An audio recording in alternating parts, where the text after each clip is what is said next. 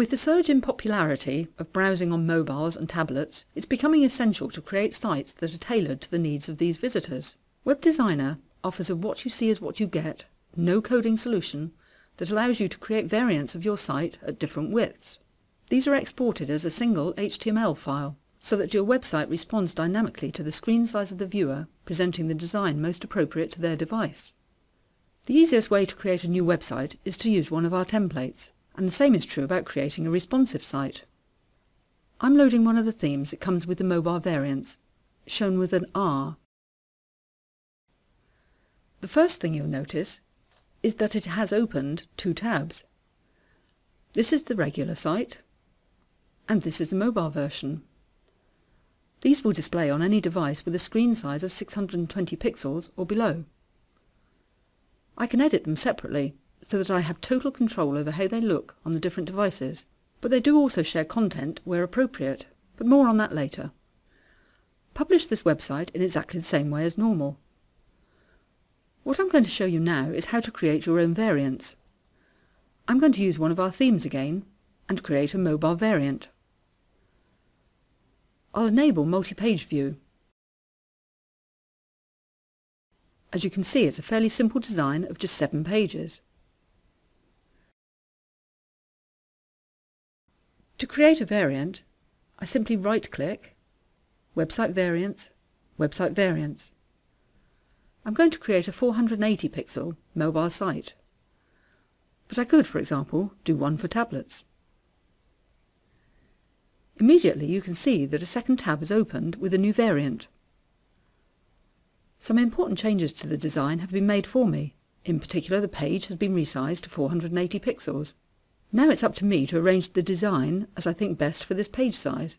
Just scale it down, rearrange the logo, scale down the photo and put it here. Web Designer has plenty of features that will help you make the adjustments quickly. One of them is repeating objects. So if I scroll down to the next page, you'll see that the heading has been automatically adjusted. It will be the same on all the other pages. It will be the same with the footer. I can just rescale it. Maybe I need to make the text a bit bigger. If you're an affiliate, don't forget to reposition the Made with Xara link. Now this is a widget, and I'm just going to scale it down. It takes a little bit of time to render. So the first page is beginning to look good. Scroll down. Here's the second column of text. I'm just going to move that under the first column, like this. And you'll see that the page length has automatically increased to accommodate the extra text. Let's do the same for page 2. Again, I just grab the second column, drag it onto the left like this. It has been added under the first column and the page is automatically stretched. And that's page 2 done already. For page 3, I just have some text that I need to drag and drop. Again, I'll put it underneath, like that. It's a pretty simple page. For the store page, I'm going to do the same again. Just drag and drop the text and adjust the position. For the news page, again, drag and drop. Get the alignment right and check the page has been stretched. I also have a text panel which I'm going to drag into here. You'll see that we have repelling on, so that everything automatically adjusts. Now to the gallery. I'm just going to select these photos and drop them onto the bottom of the page. Yes, that looks fine too. The final page, Contact. I could do the same, drag the text and place it underneath the photo as I've done with the other pages, creating one long page. But I'll just show you an alternative for text columns. This is also an option on all the previous pages if you want to maintain multi-columns. Switch into the text tool, adjust the width of the column, and see that it all automatically reflows. I think that looks fine, but we wouldn't ever recommend more than 2 columns on a mobile variant. You could leave the photo there, or you might want to make it smaller, and move it up here. Notice how the page adjusts for you.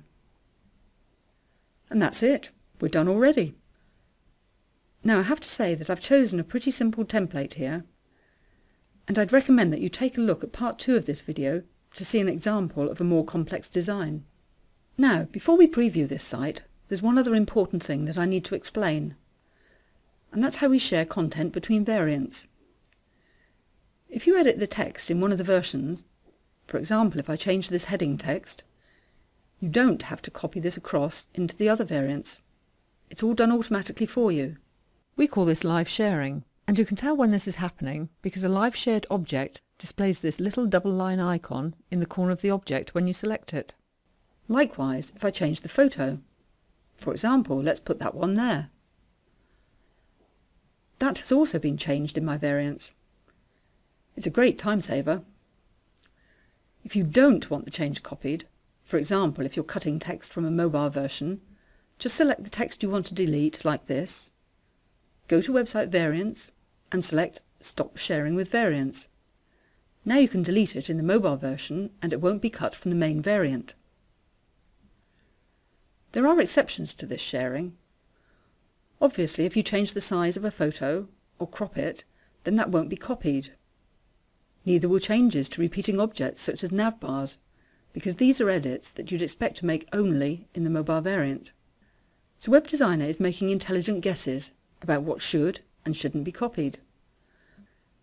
But we would always recommend that you switch between the variants regularly, making sure that you haven't got any unexpected changes. Keep an eye on that as you're going along, and of course when you preview at the end. The mobile variant is looking good, and I think we're ready to preview it. Select Preview Whole Site. And here's my preview. It's good practice to check all the pages on the normal website. I'm going to do that first. Yes, all looks fine. Then simply adjust the browser window and you'll see it automatically switches to the mobile version. Take a careful look through each page. Yes, it's looking good. Just make sure that you check all of the pages. And now I'm ready to publish. In fact, there's no difference in the publishing. It's just a single file published in the normal way. If you have a Magix Online World account, you just have to enter your account details. Otherwise, publish to your normal host in the usual way. And that's it. You don't have to do any more. You'll find your website automatically adjusts to the device that's being used to view it.